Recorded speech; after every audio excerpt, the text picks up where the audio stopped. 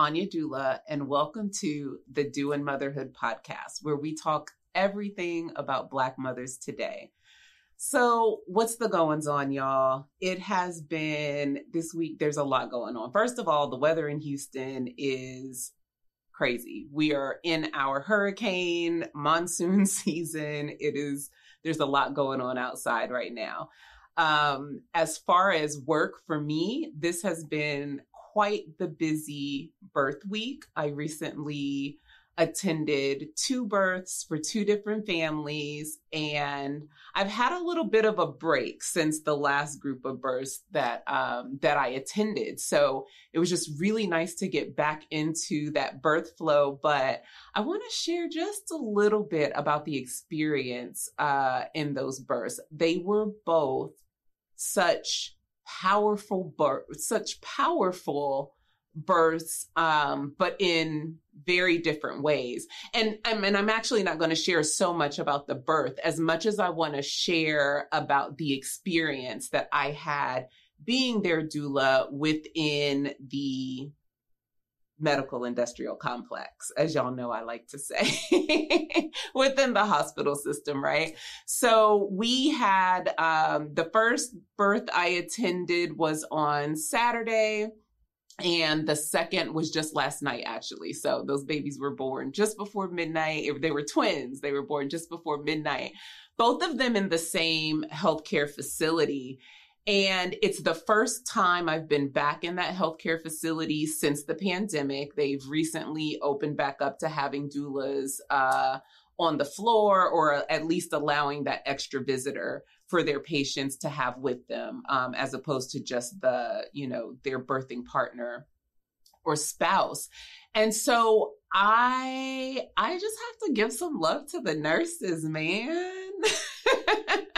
I want to shout out the nurses. And here's the thing, because if you follow my Anya Doula Instagram page, or if you listen to some of the lives that I've done, or other lives that I've done with on other podcasts or other Instagram pages, it might sound like I have a vendetta against the medical industry, and it's slight. It is there.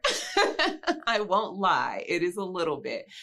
But as you know, I have a background in nursing. For 16 years. I worked as an OBGYN nurse. And so that is always my first love. That is always truly the foundation, right? It's where I learned. I was a young, I was only 19 years old when the Army put me through nursing school. And so, I am fond of nurses. I'm absolutely fond of nurses. I am fond of the wonderful, good nurses who are compassionate and who listen to their patients, okay? I am fond of the nurses. I love those good nurses. I don't like those bullies. That's my issue. I have an issue with nurses that are bullies to their patients. I have an issue with any medical staff that treats their patients as if they're incapable or incompetent, who are dismissive. And so anyway, that being said, the few nurses that I ran into this weekend and then last night they were absolutely amazing. And in one of those births, specifically thinking about one of them, where we ran into physicians who were adamantly trying to push my client into something that she did not want to do. And she had to stand her ground. I was there to advocate for her. Her husband was there to advocate for her. And we were doing that. But it was just another, how do I want to say this? It was just this powerful force when the nurse came in the room and she was on our side, on this, and not even just like on our side, but seeing her do the job that I know that nurses, should be doing, could be doing if they're working in the right place. And if we just go back to the earliest days of nursing, back to the Florence Nightingale days of nursing, nursing began to be an advocate for the patient at all times. And so again, it was just a powerful moment. Hats off to those nurses. I am a huge fan of the entire team that was there that night and on both nights. And I know that my clients are so happy. Everybody is home and healthy and whole and just very proud of themselves and proud of the work that they did and proud of the staff who went the extra mile to take really good care of them. So I'm on a birth high, if you can't tell. I am on a definite birth high right now.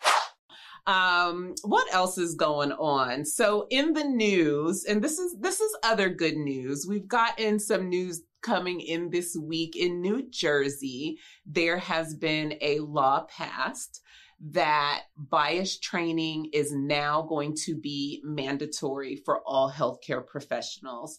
And that is something that, those of us who are activists and advocates for patient rights, it's what we've been looking for a long time. And so it is exciting to see that finally there is a state who has made it law. It is mandatory.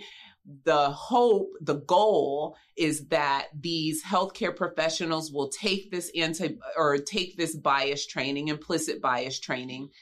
And the reason that is so important to implement is because when people have implicit biases, and especially people who are in positions of authority, such as physicians and nurses and, anyone that's in the medical field, if you have implicit biases, that spills over into your work. And here's the thing, not if you have implicit biases, because we all do carry implicit biases. We need to do the work to recognize what those biases are. And so that's what this law is doing. That's the goal. That's what we're looking for, that it helps people understand that we all have implicit biases, teaches them how to look inside, identify those biases, and do the work to minimize or hopefully eradicate them, right? But do the work to address them so that does not spill into their care plans for their patients, so that does not spill into the policies that are created in hospitals. And so that we know that people are being taken care of and receiving the quality of care that they deserve. So here's the thing. Great news, good news. I'm a little mixed, or I won't say I'm mixed on it. It needs to happen. Somebody needed to start it. We need the rest to follow suit, right? So I don't deny that this is a huge move. I do feel it's a little late. I feel it's a little late, and I feel that we've had to do a lot of wrangling to get here. And I am reserving my full-on praise and support. I want to see the details, right? I want to know who's going to be hired to do this implicit bias training. Is this someone who understands what minorities and those who are most vulnerable, poor people who interact with the healthcare system? Is it someone who's going to understand it from that standpoint, right? A more personal and in-depth understanding, someone who is in and of the community, so that this is not just a academic or didactic exercise. I am reserving to see how it's going to be implemented. I personally feel, and years ago was advocating that this is training that needs to be implemented. Like, this doesn't need to be a one-time training, for one. This needs to be training much like the sexual harassment training that we have to go through. Now, I remember, because You know, the 90s were my decade, honey. So I remember back in the 90s and the early 2000s when sexual harassment was the big, the big buzzword. That was the topic of, maybe the decade. Following the Anita Hill case against Clarence Thomas regarding the sexual harassment that she experienced while working under him. What we saw was that case led us into these conversations about sexual harassment in the workplace and what we needed to do. And it took some years. It didn't happen right away. And so, we know with legislation, it's always going to be a conversation for quite some time. But what that eventually led to was sexual harassment training being a requirement for hire. So just like if you have a job today, you likely did some sort of sexual harassment training in your new hire orientation at your job. And it's training that continues. So we have to take that training, most places yearly, some places probably according to industry, a little bit more than yearly, maybe twice yearly or whatever is determined. But that started to change the conversations that we were having in workplaces, that started to change the attitudes. It forced people to work in a way that created a more inclusive and comfortable work environment for everyone involved.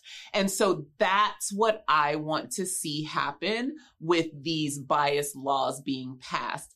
I'm also just a little bit of the thought that we're, if we were talking only about implicit bias and cultural competence, and those two conversations usually go together, they're hand in hand, diversity and inclusion. I personally feel that we're a few years beyond that conversation. That's a conversation that was happening, 5, 6, 10, 15 years ago, probably started about 10 to 15 years ago.